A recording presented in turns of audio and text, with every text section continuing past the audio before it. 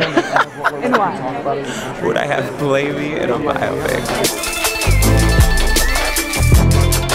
Oh, that's a really hard, cruel question. Maybe Nicolas Cage at the end of his career, searching the tombs out of his mind. I think I would pick Isabelle Huppert to play Paul. Indie biopic? So there's not a lot. We don't have a big budget for my. That's right. Okay. That's right. Jason Mitchell. Amy Adams. Probably Mr. Brad Pitt. Timothy Chalamet. I mean, I love Toni Collette. Jean-Claude Van Damme, for obvious reasons. I basically am always looking for like a really funny, listen to me, a really funny brunette who can also be tragically sad.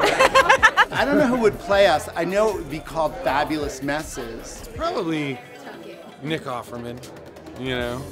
Probably. I'm just casting for beards. The closest I could come is maybe the Olsen twins could, gang up together and do it. The little kid from Moonlight. The feisty one in the beginning. Yes, about me? About you, yeah. Somebody playing me? Play you, yeah. Oh my God. Ernest Borgnine. I don't know. That's impossible. That'd be good. Yeah, Ernest Borgnine. There, I'll stand by it. Ruby Dee. This is funny, Meryl Streep. She could do anybody. She could do anything. Meryl Streep. Well, I'd want to play myself. Yeah. Can I still play me?